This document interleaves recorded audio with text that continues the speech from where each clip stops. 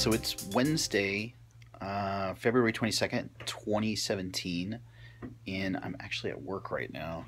I came in a couple hours early so that I could ink up that comic strip from Monday night, the one I did in class. I really liked how it turned out. It's been raining a lot here in California lately, and my son, Emmett, he's just over a year old now, and since he was born, we've been in a drought, and he hasn't ever seen rain before.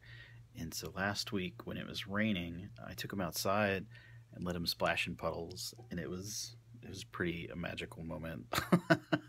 Before I took him inside, I was holding him and we were looking up at the stairs, looking up at the sky. Both had our tongues out like catching raindrops, and he was giggling and laughing, and it was a really special moment. So I decided for my moment for this comics class that I would draw that. Let me show you what I got so far. It's kind of rough. We only had 30 minutes to pencil it out, but I really like this stompy pose right here.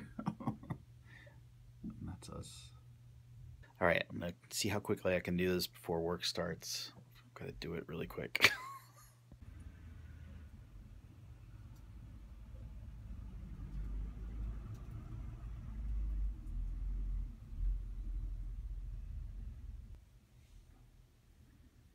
As you can see, I changed a few things. I centered this panel a little bit more. And same with this, I shrunk him down and cleaned up the face a little bit.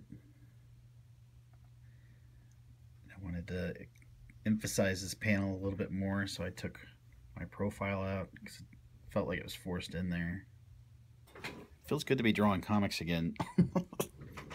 Even if it's just like a quick short one. My intention is to do more meaningful stories, at least more meaningful to me.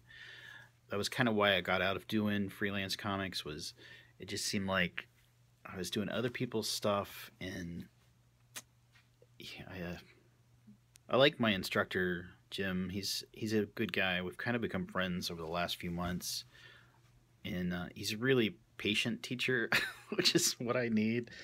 I'm kind of a slow learner. I hate to admit it, but it takes me a while to get things. I'm mostly self-taught in everything that I do. Even when I take a class, I have to go home and sort of teach myself what the teacher just explained to me. And I've always been like that. I always struggled especially in junior high and high school. You kind of need to be challenged. You need outside influences to push you to grow, push you out of your comfort zone. And I've been struggling so much the last few months that I knew I needed something. So far, this is good, and I look forward to next week. I've got to present my short story. I'm representing it. I'm also rewriting it so it's a little more succinct. I think that's it for today. Thank you, everybody, for watching. Keep smiling.